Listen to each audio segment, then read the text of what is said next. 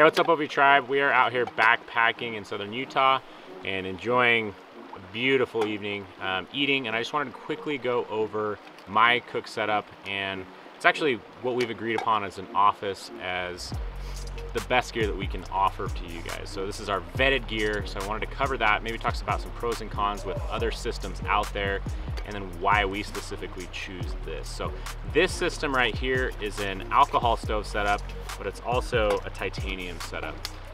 When we look for a pot, all we're really looking for is something that can carry 2 cups worth of water in it, because typically any rehydration type meals is only going to require 2 cups or less of water.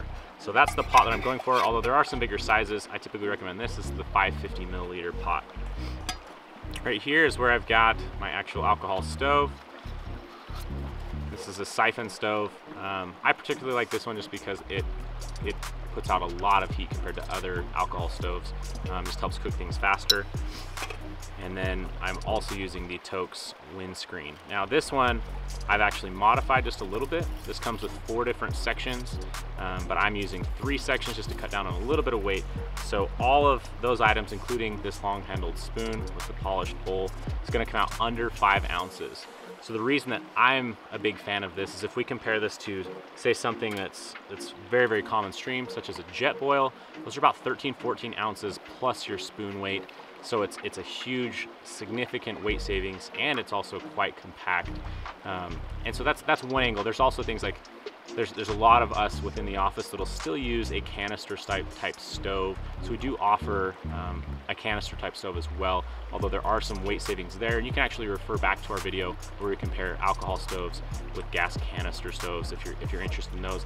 But there is around a 7-day mark where we found that there's a good break-even point where one makes more sense than the other. But for us, typically what we're using is these titanium style stoves. You can find a lot of systems out there that are gonna have multiple cups and multiple sets, and those are all just overkill.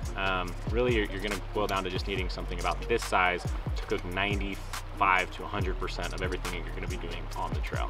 Another big reason that I prefer to use an alcohol stove is the amount of fuel that I have to bring. So this is more than enough fuel for a couple of days worth of cooking.